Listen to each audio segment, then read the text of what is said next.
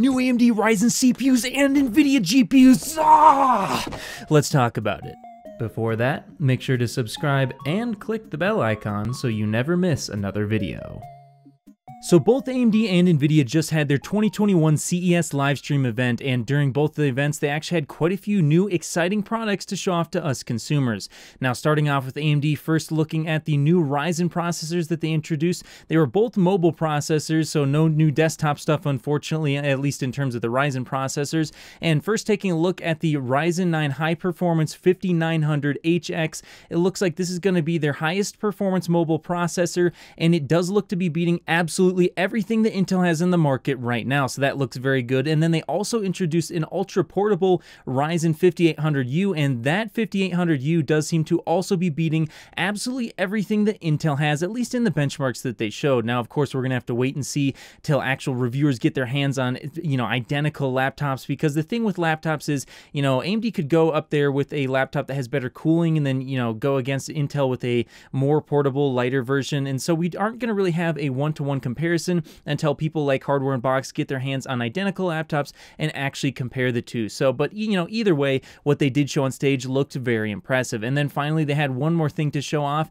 and that was the new 3rd Gen EPYC Milan processors. So yeah, it looks like we're finally getting some new EPYC processors here, and that does look very exciting. They look extremely fast, and again, the benchmarks that they showed for these, it was absolutely destroying Intel's processor. But unfortunately, this is not for the desktop. Once again, it's not like a regular desktop CPU. And another thing that was pretty unfortunate is there was some rumors going around that they would supposedly be showing off the Radeon RX 6700. Looks like that didn't happen, and that was a big shame because moving on to Nvidia, they did actually show off some new GPUs. So this is really exciting here. First, starting off, we have of course the mobile stuff that they showed off, the RTX 3080M, and it came in a 8 and 16 gigabyte variant. So it looks like that 16 gigabyte RTX 3080 did exist, and it was a mobile processor.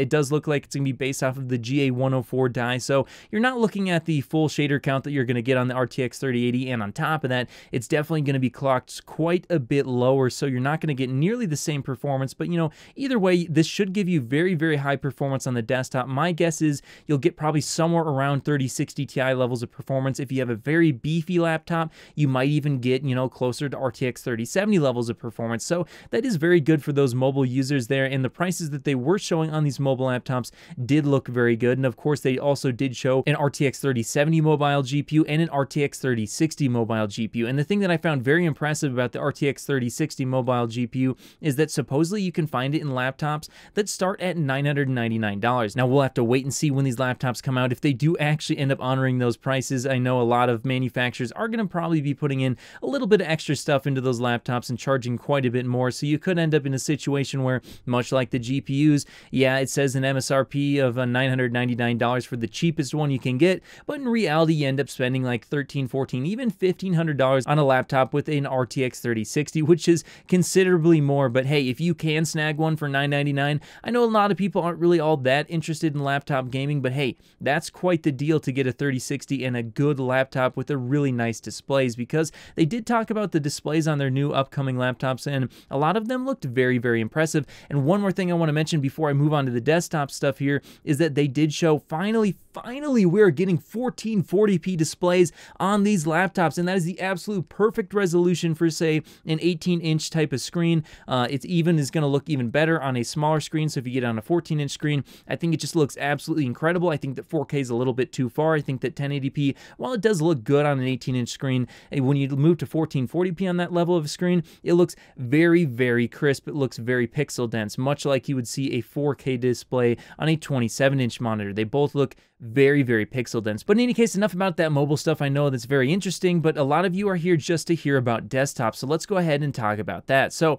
there was one GPU that Nvidia did release during this event that was the RTX 3060 12GB, and much like I hinted at last week, it did end up coming in at a price of $330. Now of course, this GPU is going to have 12 gigabytes of GDDR6, which is very impressive for that level of GPU. It's kind of bizarre, in fact, because you look at the RTX 3060 Ti, and that's only got 8 gigabytes. 3070 only has 8 gigabytes, and even the 3080 only has 10 gigabytes of VRAM. So that does, it's a little bit confusing, but, the reason why they do that is because it's going to be on a 192-bit bus for the memory configuration, and when you're using a 192-bit bus, if you're using 8 gigabit GDDR6, which is pretty much all they sell is 8 and 16 gigabit, I believe, right now, well, then your option is 6 gigabytes or you go to 12 gigabytes. So, hey, I'd much rather have 12 gigabytes than 6 gigabytes, so I'm glad that Nvidia did that, but we could be seeing a 6 gigabyte variant sometime in the future, or even a 6 gigabyte variant on the RTX 3050 Ti. But there's one thing that's bothering me about this RTX 3060, and that's the price. While it's all well and good that we do have a massive 12 gigabytes on this GPU, and that's going to make it last a long time,